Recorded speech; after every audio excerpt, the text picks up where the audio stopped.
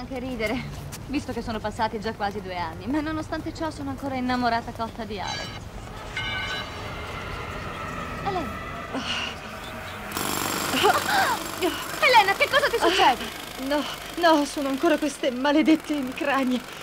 Ogni volta che mi trovo in mezzo alla folla o se c'è un forte rumore improvviso mi fanno impazzire, non ce la faccio più, mi scoppia la testa, aiutami, andiamo via. Si torna a casa, da questa parte, è una scorciatoia per arrivare prima alla macchina.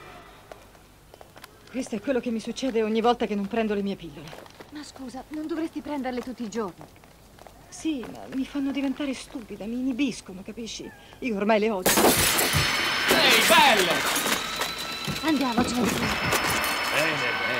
Bene, guarda che c'è. 2 bambine a passeggio nella mia strada. Qualunque cosa state facendo non sono affari nostri. Non abbiamo visto niente, quindi lasciateci andare. Te l'ha mai detto nessuno che questa parte della città è pericolosa? Vi prego, non fateci del male, vi state soltanto mettendo nei guai. Oh, grazie per l'avvertimento, ma non siamo noi che ci troviamo nei guai, ma voi. Ah, corri, Elena! Corri, scappa, Dove? via!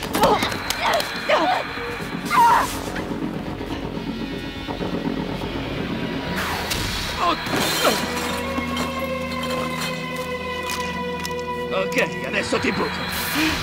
Ah!